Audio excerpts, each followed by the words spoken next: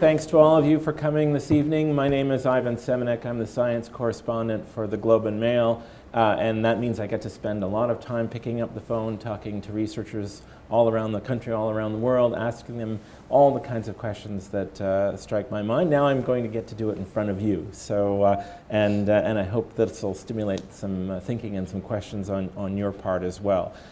Thanks also to the Canadian Museum of Nature for launching this series. It's meant to be a series that takes us to the cutting edge of science, but not just the cutting edge, to particular places in the life sciences where things are changing swiftly. And those swift changes are in turn making possible some provocative choices on our part. So we're going to be talking about that. We're going to be thinking about some of those cutting edge ideas, and hopefully, you know, as we break out more informally this evening, this will propel our conversation still further. So guiding us through this series will be some of the many experts that work here at the Canadian Museum of Nature, that work with the collection, that pursue the museum's specialties in areas such as Arctic research or species discovery. And actually, species discovery is very appropriate for tonight's topic. In fact, it's maybe more species recovery than discovery. And to bring us into this topic, we have Jordan Mallon. So I want, first of all, to introduce and to welcome Jordan Mallon this evening. Thanks, Ivan. Thank you very much. So, and lots of reason to give him a big hand. He comes from the Ottawa area originally. He grew up fascinated by paleontology, part of that interest stimulated by this very museum. It eventually led him to do a PhD in paleontology at the University of Calgary, and then brought him back now to be a postdoctoral fellow here at the museum, where he specializes in paleoecology, I'm sorry, and the evolution of dinosaurs. And of course, that also brings to mind almost unavoidable part of this conversation. So I think we should just get it on the table right now. We're talking about de-extinction, and not every topic in science comes with its own movie, but this one does. And you really, I think we're going to have to deal with it, Jordan, at the beginning. And I could sum it up in 2 words: Jurassic Park. Is that what we're talking about when we talk about de-extinction? Good question. You'll notice we don't have any dinosaurs displayed here, or at least we don't have any non-avian dinosaurs displayed here. So when we're talking about de-extinction, the idea of cloning these extinct dinosaurs, non-avian dinosaurs I should specify, is off the table. And why is that? Why is that? Just because it's too hard, or is there some more is there a more solid barrier that is forever going to keep that out of reach? There's a more solid barrier. That barrier being we just don't have dinosaur DNA available to us anymore. There's been talk recently about finding maybe, you know, soft tissue structures or proteins still preserved.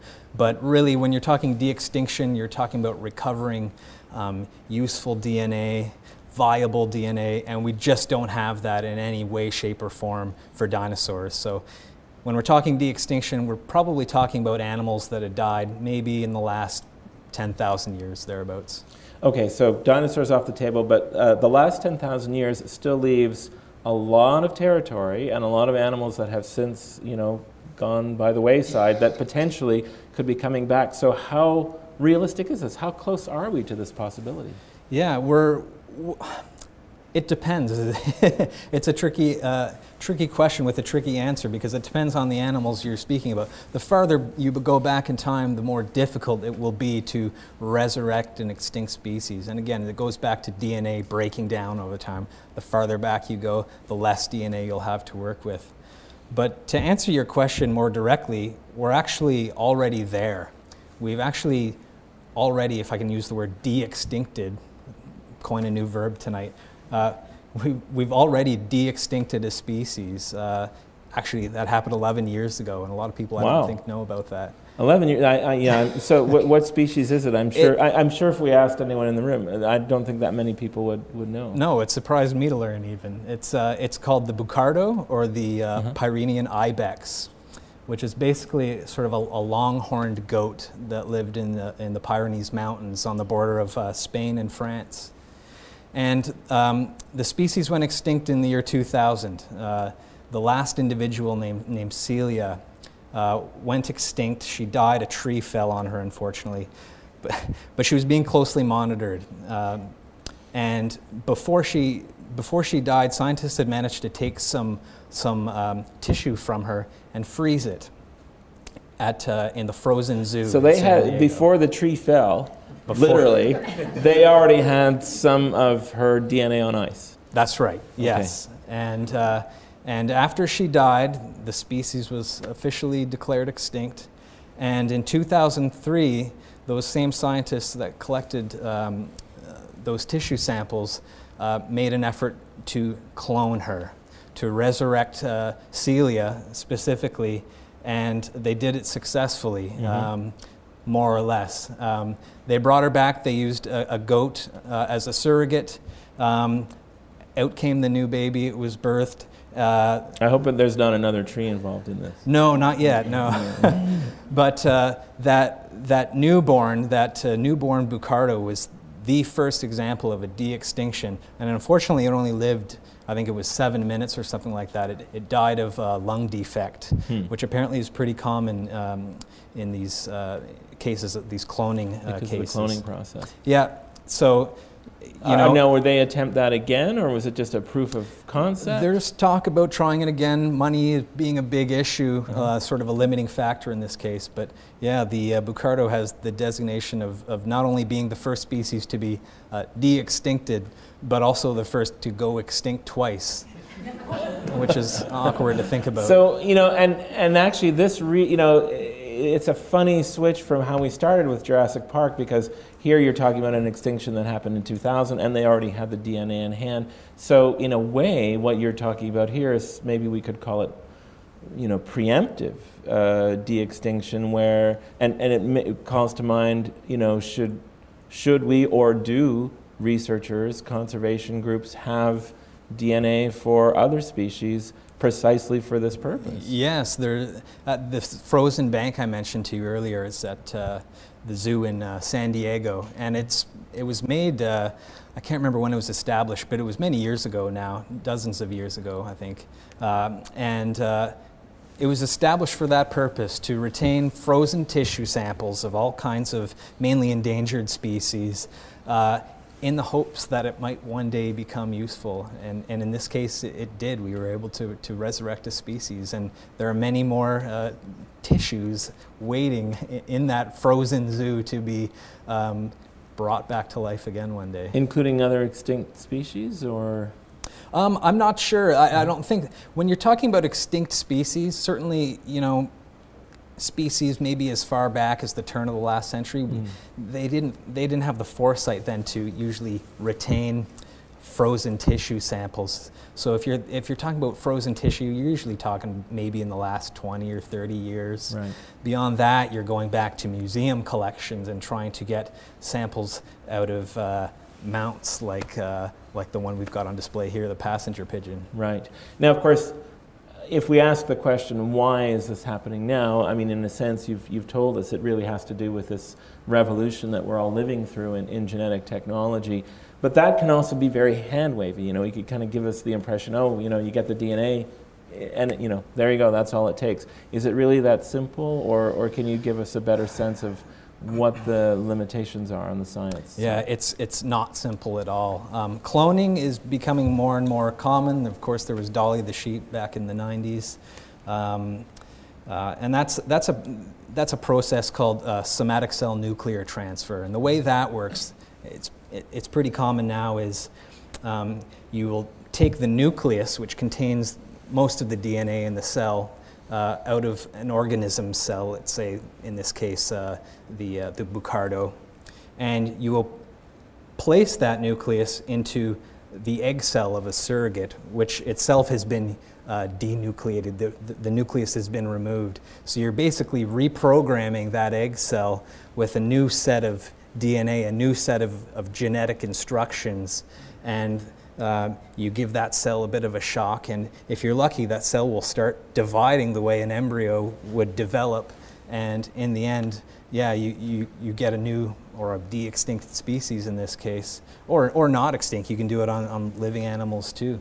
But there are other methods of de-extinction, cloning being just one of them. Another one that's being talked about right now is backbreeding or artificial selection, so selecting for traits in living animals to develop something that looks like an extinct animal. And the third alternative is genome editing, whereby you're going into the genome, the strands of DNA, the chromosomes of an already living species, and tweaking them to look like that of an extinct species. So, so interesting options there, and you could start to see the technical challenges involved.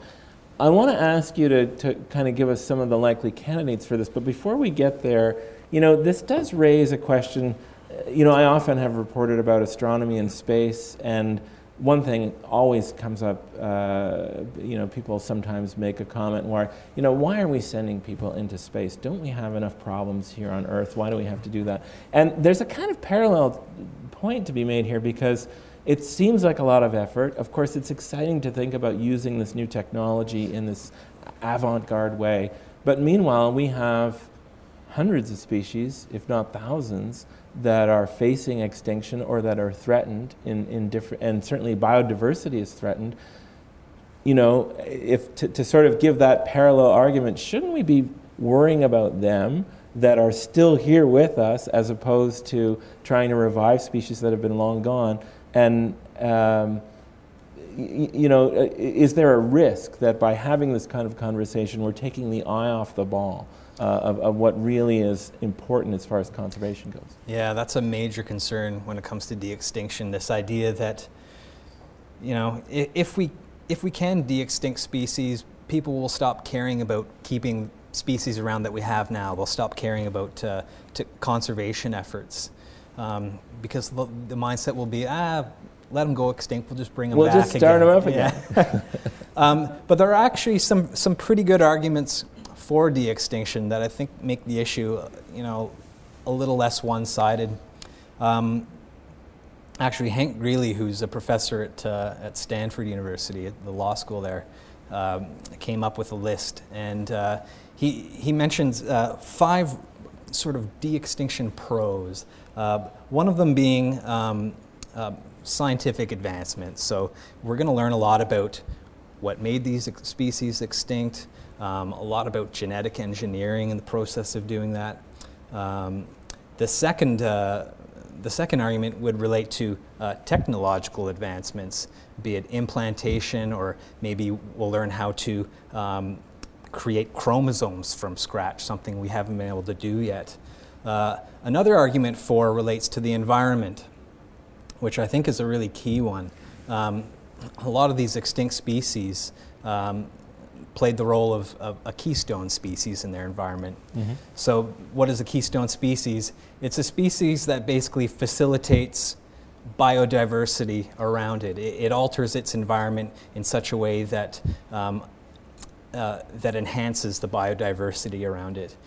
So if we think of, let's say, the mammoth, for example. The mammoth was a keystone species. It maintained a habitat called the mammoth steppe, which is effectively an Arctic grassland, mm-hmm. which really we don't see anywhere on Earth today, maybe in patches here and there.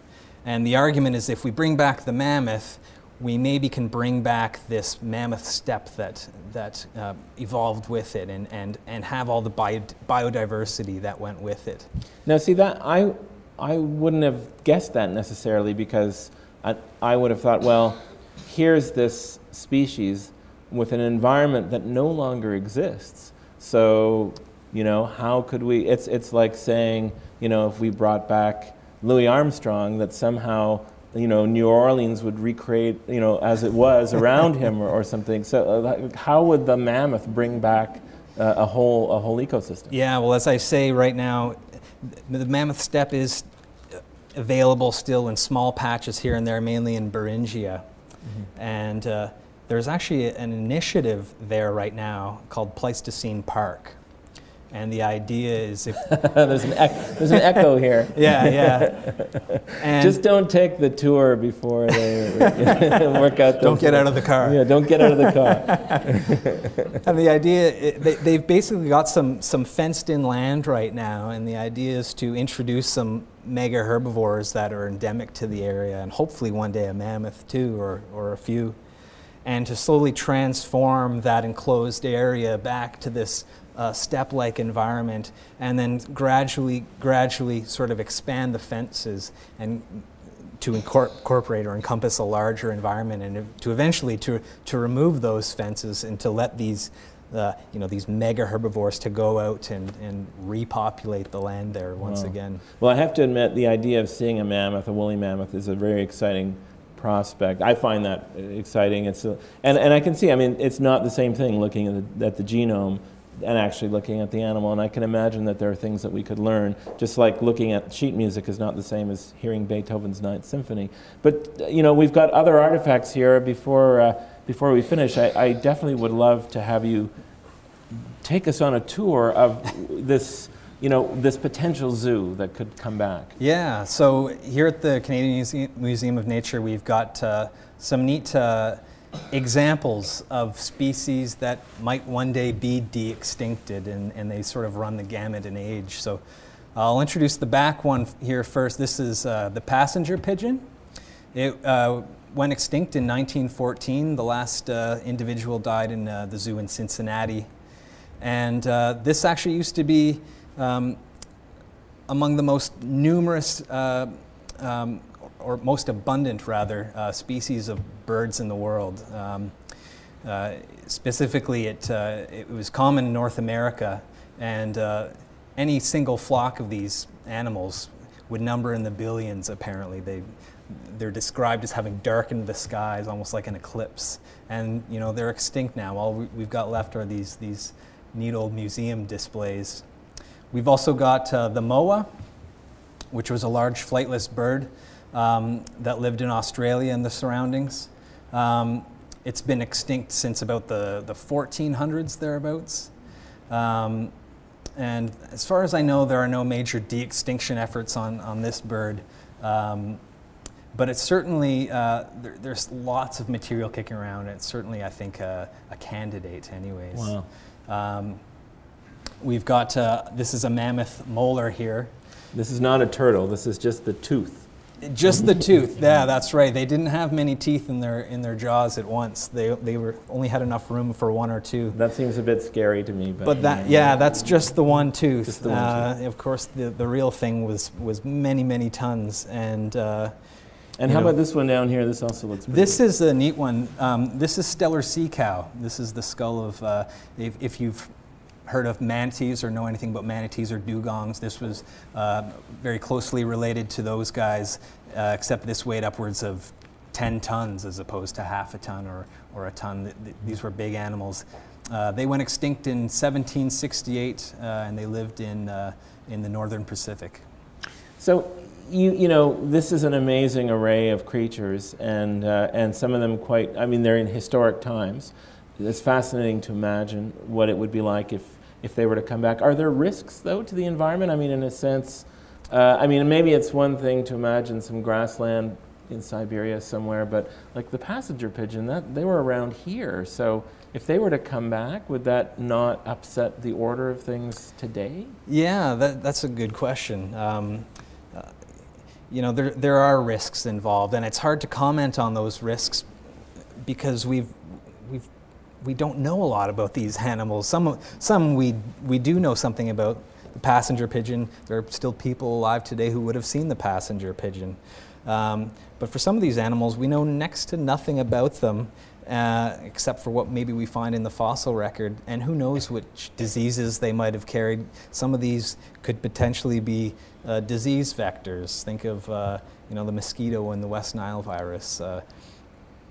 Or cane toads in Australia. Yeah. Could this be the next cane toad? They could become an invasive species. So most of the efforts to date have focused on invasive species from before time. I mean, it's really now. You know, so clearly there's a technological possibility here, and you've given us a sense of why people might want to do this. Some of the tantalizing possibilities.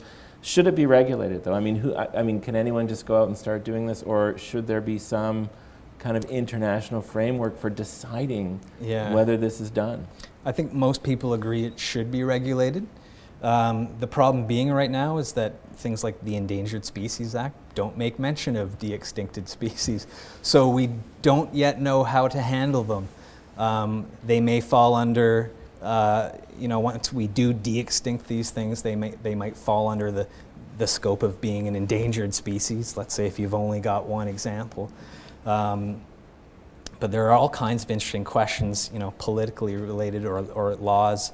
One being, you know, if you genetically engineer one of these species using genome editing, the question then becomes, well, who owns that genome? There might be patent laws involved as well, because you could argue that this species has been man-made. Therefore, the company that designed it, you know, might have an argument for patenting the species as well. And I guess the other question is, this is kind of a moral question, which is, I mean, we sort of live with the concept, I think a fairly commonly shared concept that extinction is a bad thing, that we feel bad when creatures disappear from the earth.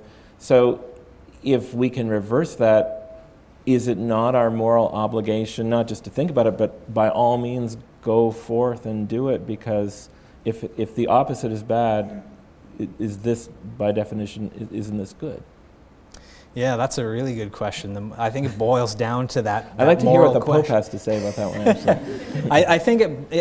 I really think all this discussion boils down to the moral question. Do we have an obligation to these extinct species to bring them back? Some people would argue yes, very strongly, in fact, and other people would argue no. You know, why do we owe something to something that doesn't exist anymore? How do we owe, you know, it seems like a nebulous concept. It's interesting. Now, I think probably many of us have ideas, and I can imagine this spinning off into all sorts of political domains.